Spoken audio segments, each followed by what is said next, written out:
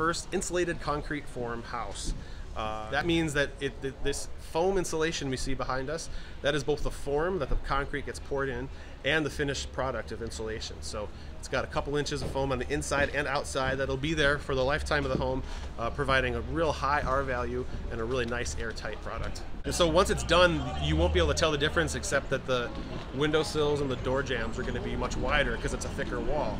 This is a partnership with the National Ready Mix Concrete Association. A wall that has concrete and insulated concrete forms outperforms virtually everything else in the marketplace from an energy standpoint. So the concrete industry is working, not only competing internally, but with other materials to dramatically reduce the embodied carbon of concrete. Families that are buying and moving into these homes are getting one of the most energy efficient buildings that you can build in the residential sector. Very user-friendly. I mean, the forms work upside down. There's no wrong way to put them. They go together kind of like big, lightweight Legos. It took about 2.5 days to form up and then an hour or two to pour the concrete.